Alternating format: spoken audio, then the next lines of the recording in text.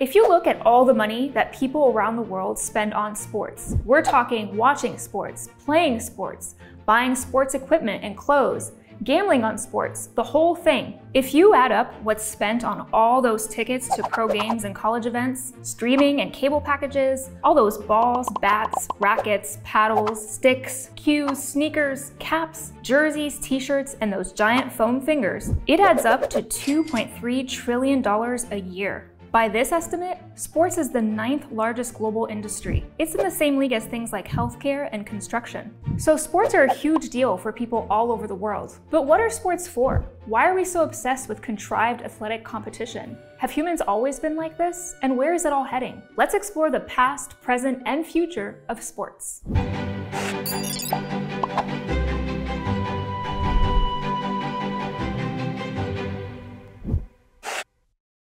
This is one of the earliest images of people playing a sport, in this case, wrestling. It's from around 2000 BC at the Beni Hassan tomb in Egypt. Many early representations of sports are of combat sports, like wrestling, boxing, and archery. It shouldn't be surprising, but sports have always been closely linked to fighting and warfare. At some points in history, it wasn't always easy to tell where sports ended and war began. Around 3,500 years ago, people in what is today Mexico and Central America started playing what some historians say was the world's first team sport. It used a rubber ball that, in some cases, weighed as much as a bowling ball. Needless to say, life-threatening injuries were common. In the versions played by the Mayan and Veracruz civilizations, the losing side would sometimes be sacrificed to the gods. The Aztec and Toltec people told stories about kings facing off on the ball courts to vie for the rights to rule each other's territory. Throughout history, military commanders often used sports to help train and condition their soldiers. In the 4th century BC, China's 7 major kingdoms were hard at work trying to conquer the other 6. When the armies weren't waging war on each other, they developed a military training exercise where 2 teams each tried to kick a ball into the other team's goal. The ancient Greeks, for their part, saw sporting events as an opportunity to take a break from waging war. Legend has it that the first Olympic Games in 776 BC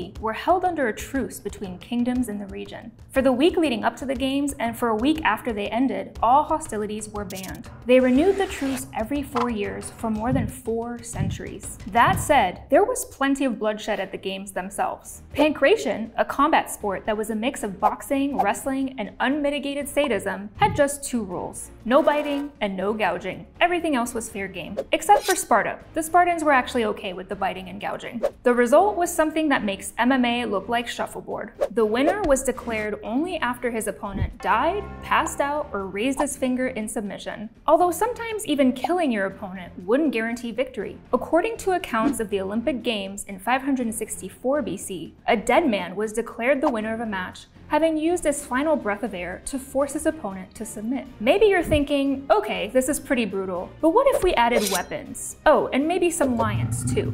The Romans had the same idea. I'm not sure if there's anybody today who would call gladiatorial combat a sport, but whatever it was, it packed large stadiums, kept concession stands in business, and went on for nearly 1,000 years before being officially banned in 325 AD by Emperor Constantine. Since then, sports in general have gradually become less obviously related to combat. Many of the sports that we recognize today can be traced back to early modern England. In addition to soccer, these include games like cricket, which involves hitting a ball with a stick, field hockey, which involves hitting a ball with a different kind of stick, billiards, which involves poking a ball with a stick, and racket sports, which represent a slight departure from the whole stick thing. Henry VIII, for instance, was an early promoter of tennis. Across the Atlantic, sports were transformed even further. Field hockey was turned into ice hockey, cricket, or possibly a related game, was turned into baseball, and rugby and soccer were combined into something spectacularly dangerous: American football. At least 45 football players died from injuries between 1900 and 1905, with 18 people dying in 1905 alone. Helmets weren't mandatory in the NFL until 1943. Others invented entirely new sports. The physical educator James Naismith was an early proponent of football helmets, but he wanted to create a sport that could be played safely indoors. The first basketball game was held in Springfield, Massachusetts in 1891 and resulted in a concussion, a dislocated shoulder, and several black eyes.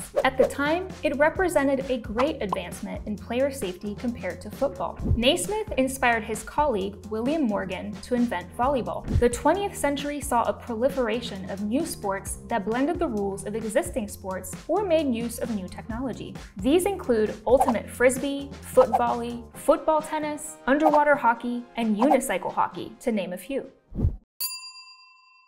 The last decades of the 20th century saw the sudden rise of a new kind of recreation, video games.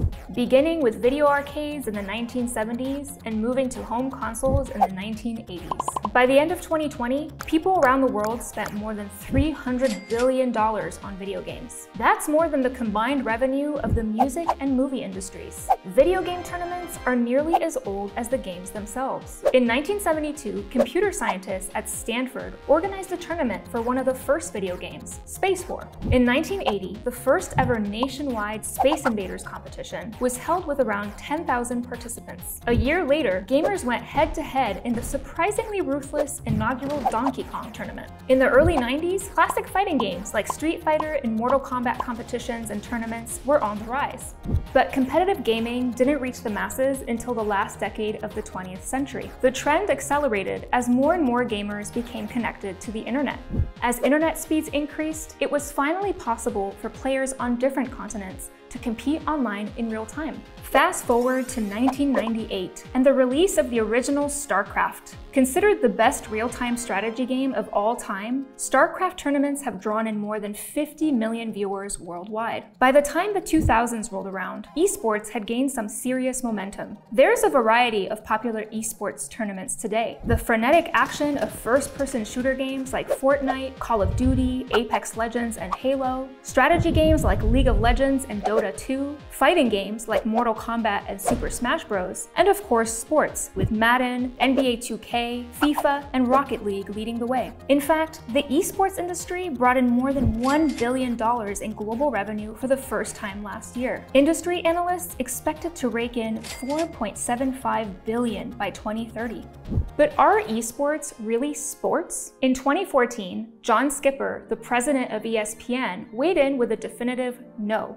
It's not a sport, he said, it's a competition. But ESPN changed its tune less than 2 years later when the network launched a new esports division. Actions speak louder than words, and money usually speaks the loudest, and there is plenty of money to go around. Just ask Booga, the winner of the first ever Fortnite World Cup in 2019. At only 14 years old, he took home a $3 million cash prize. Up until that moment, his parents just thought he was wasting his time. ESPN's esports division closed in 2020, but not without leaving its mark on the network. That's when ESPN began airing live telecasts of esports tournaments. One of these is the NBA 2K Players Tournament, in which NBA players go head-to-head on a virtual basketball court. These events were just some of the ways that TV networks had to get creative during the pandemic, when in-person sports events were shut down. The series MLB The Show began airing video game-like simulations of Major League Baseball games that had been postponed. CBS Sportsline developed a sophisticated computer program to run a simulation of a hypothetical NCAA tournament bracket.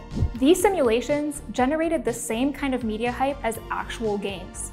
That's not the only way that the virtual overlaps with the real world. Sports teams are always on the hunt for innovative and attention-grabbing ways to enhance the viewing experience. Augmented reality, or AR, is essentially a way to add a digital layer to our reality. AR has been an attractive option for innovating the sports industry. It can range from the simple, adding a digital tracker to a fast-moving hockey puck so viewers at home can more easily track its movement, to the advanced, adding a rich, informative layer to the action, like track or course information, player performance, and even competitive history. Attending a game in the stadium or arena is an exciting and fun experience. Viewing a game from the comfort of your own home is a rich and informative experience. Augmented reality allows for both experiences to be enhanced, bringing the rich information layer of the at-home viewing experience to the in-stadium experience. There's a New York-based startup named DribbleUp that has developed AR-enabled sporting equipment, like a soccer ball with an AR marker printed on the surface that allows users to practice drills, and using a smartphone and augmented reality, the app keeps track of each and every movement of the ball.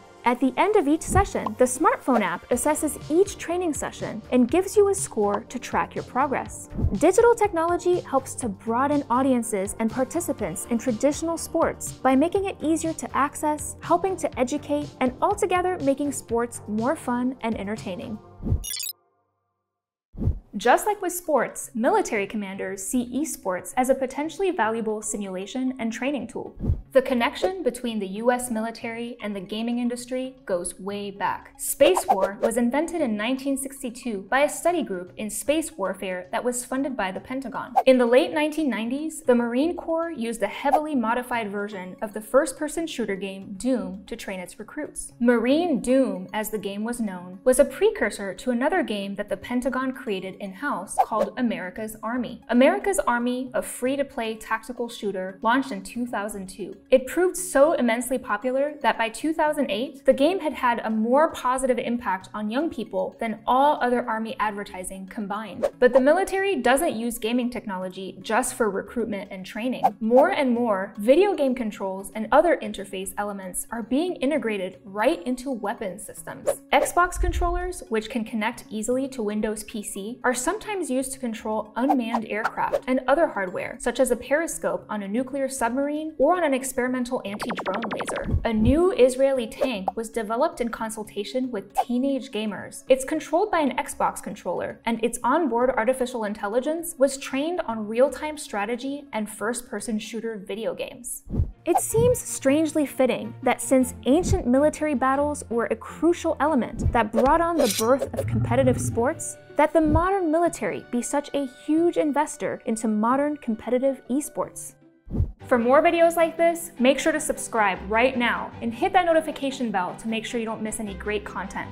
And look for CuriosityStream on social media. Links in the description.